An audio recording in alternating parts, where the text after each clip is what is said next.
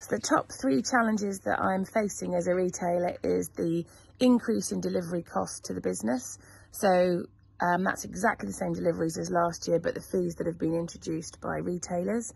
The second challenge we've got is from December 22, the current quote for our electricity is 70 pence a unit day rate. I'm not viable at that. Doesn't matter how much extra hours I do. That would be the main concern.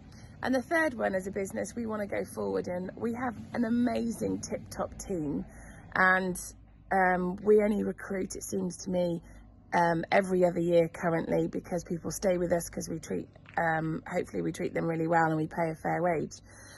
That is going to be increasingly challenged and one of the areas that we look at going forward. Hi, my name is Dilan Patel. I'm the franchisee here at Welcome Staplegrove in partnership with the Southern Cooperative. We are one of many rural stores that provide a lifeline to our customers through the provision of everyday essentials and a range of services. The post office is an integral part of our store. It provides many services, including meeting the banking needs of our elderly customers. A major investment this year has been the implementation of our electronic shelf edge labels that increase efficiency, reduce our overall carbon footprint, and allow our teams more time to meet their customers' needs. I would urge policymakers to review their plans on business rates to help local businesses such as ours.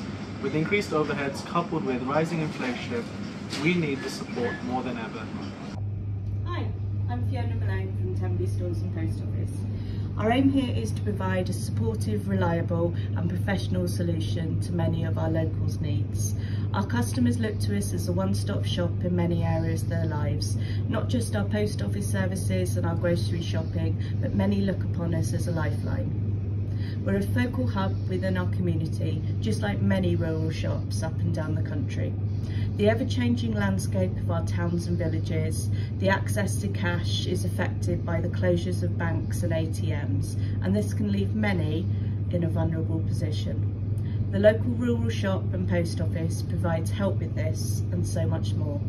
This contribution needs to be supported, the help with energy costs and business rates being just two areas for consideration, and this will allow our business to continue to help the most vulnerable in our society.